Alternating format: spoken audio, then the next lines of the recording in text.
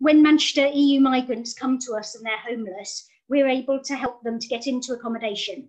And that accommodation is provided by one of our partners supporting people in need. Through the partnership, we've been able to get 129 EU migrants who are homeless into supported accommodation where they get lots of support.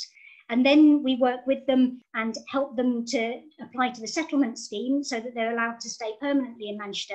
We work with business in the community and lots of businesses across the city to make sure people can get back into work. It's lovely that we have 11 of the migrants who volunteer with us on the project to help run the project. So there's real co-production going on as well. Having SPIN and the Greater Manchester Immigration Aid Unit as key partners has just made all the difference. We can all provide our own specialist help to make sure people get a really rounded package of support. Manchester is a fantastic community that brings together people from all over the world, and we all make Manchester our home. And these EU migrants who come from across Europe have had a really hard time with Brexit and with COVID.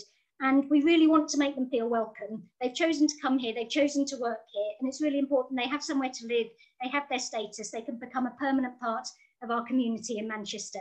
And that's what our partnership's all about.